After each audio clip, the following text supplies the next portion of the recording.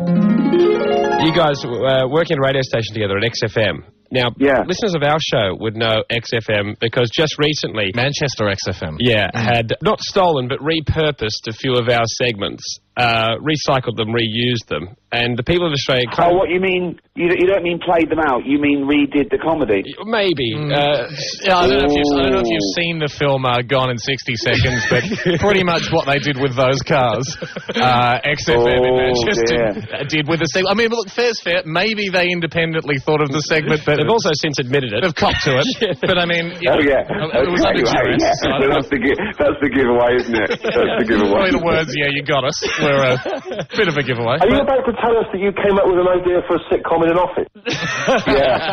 That's right. No, we just wanted... The people of Australia, it is the People's Show, this one, and they kind of felt like XFM needs to give us a segment back. You know, they owe us a segment. We wondered, were there any old ones or ones you never did on your radio show that you'd like to give us for one? We can just try it for once. Just to balance this trade deficit that we have with XFM. What was that quiz that Karl had, Ricky? Oh, Rockbusters. Rockbusters. Wow. To be honest, as fans of the podcast, we don't want Rockbusters. Cheap as chimps. That didn't last very long. What was cheap surely, as chimps? Knob News. You can have Knob News. Unfortunately, we might have stolen that one. Andy had an operation on his downstairs area a couple of years ago, and we had Tackle Talk for quite some time. Tackle Talk. There you go. Tackle Talk, Knob News. Can we go back to Cheap as Chimps? What was Cheap as Chimps? We were interested in purchasing or borrowing Cheap as Chimps. I think it was a one-off, wasn't it? When you found out you could... there was an illegal trade in... chimpanzees, and they were buying them for extortionate amounts of money, and you called it Cheap as Chimps. It was really a spin-off of Monkey News. Let's be honest. Sorry, so it was more of a price comparison each week. It was literally like a financial market going, this is what monkeys are selling for on the black market this week. Yeah, the going rate. What about the Rice is Right? The Rice is Right. What was that? That was you were saying three dishes, and whether they come with rice or not. I forgot that, Deb. I mean, could we take the Rice is Right and you throw in Cheap as Chimps as a deal sweetener? Kind of like formats. Yeah, you can have the Rice is Right. You'll notice most of these segments are based on an amusing pun that Karl's come up with, but there's not actually any segment behind it. Carl, exactly. could we just have an example? Would you guys mind playing out just like a bit of an owner's manual, playing out the Rice is Right, just so we can get an idea of... I really can't... I think... What did you say, Vicky? It was something like... There was pilau rice, there was coconut rice, sticky rice or something, and then you'd sort of say... Karl, it was the worst idea ever. we didn't do it at the time because it was rubbish. What are you trying to salvage it for? It's in the bin, mate. Go around the back of the takeaway and it's in the bin. Even the cat isn't sniffing it. And the people who phoned in knew they were only going to win a copy of Ladder, what was it? 49 on VHS. So it really wasn't worth winning. What was Big Mother? Big Mother, what was that? And you have to say, you have to call in and tell us if your mum's heavy. It's well, there's plenty for us to choose from. You're not on XFM anymore, Karl, and in we come like vultures to pick over the bones of the Rice is Right, Cheap as Chimps, and Big Mama. We'll take them all as a job lot. Fire sale. I'm afraid that's why XFM is stealing other people's ideas. Because we were the best. Why are XFM stealing ideas when there's these Picassos hanging on the wall? Karl, we noticed that in the first Idiot Abroad, we had a look through the synopsises, and it doesn't look like Australia gets run. We don't have an ancient wonder of the world in Australia. The man-made one. Karl, have you been to Australia, Karl? No, it's too far away, isn't it? But you're in Asia. Let me just scratch out our question 22. Would you go to the moon? All right.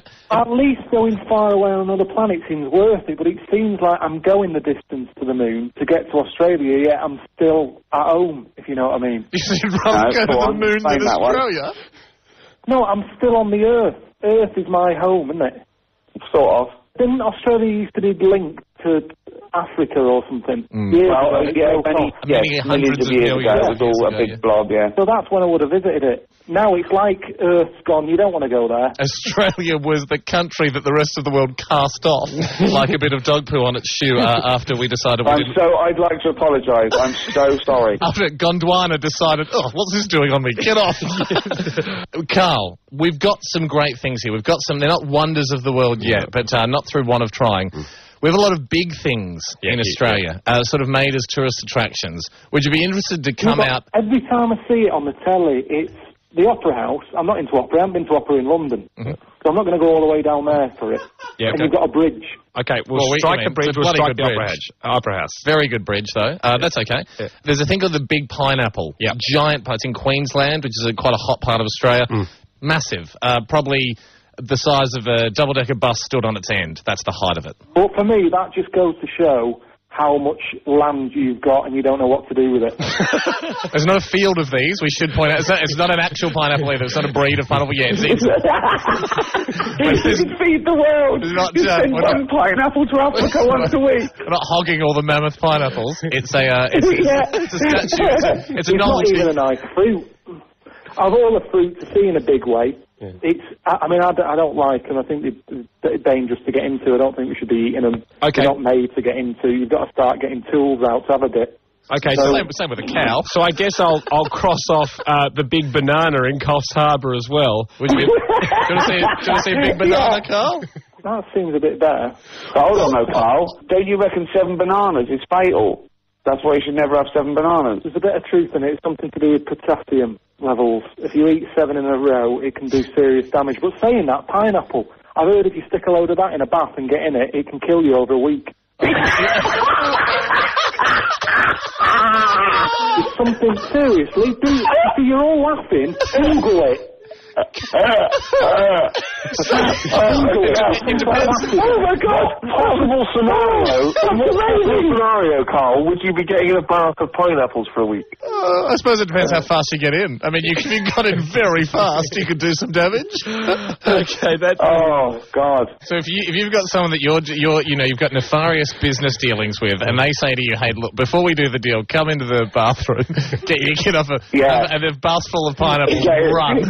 I just can't wait for the next sleeps with the fruit. The next Guy Ritchie film. Forget the pigs. It's just. You know how to get rid of a body. Just go to Australia, get a big pineapple, and drape someone on it. Okay, Karl. So I think we'll have to send Karl to Australia because this is a challenge. I think he'll love it.